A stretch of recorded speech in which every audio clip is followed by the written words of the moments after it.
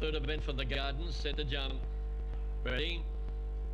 Racing. One of the smartest out towards the centre there was Star So Bright, trying to get underneath them on the outside, more intense, but Star So Bright holds out Barracus as they run to the back, and then came more intense. Back over on the inside, he's Kane and Cyclone Shelby.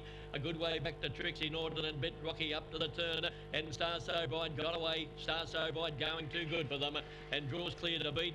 Second Barracus in front of more intense, and then came he's Canaan. They were followed up by Cyclone Shelby, second last Bit Rocky, and Trixie Norton, one of the last to pull up.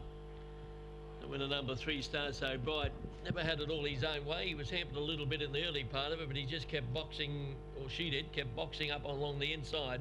And in the last little bit, she drew away to defeat number 6, Barracus, and 5 more intense. The winner, Star So Bright, Flying Penske, Mesmerising, owned by Barry Redcliffe, trained by Timmy Murray. Defeating number 6, and that was Barracus, Black Enforcery for Alex Verhagen.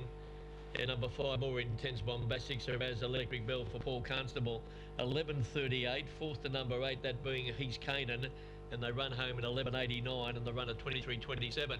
And that went on the tote, $3.10 and $1.50, $2.30, $2.60, the approximate totes there, with the winning margin a length and a half, with a head between second and third. The placings 3, 6, 5 and 8, Chris, after race number 3.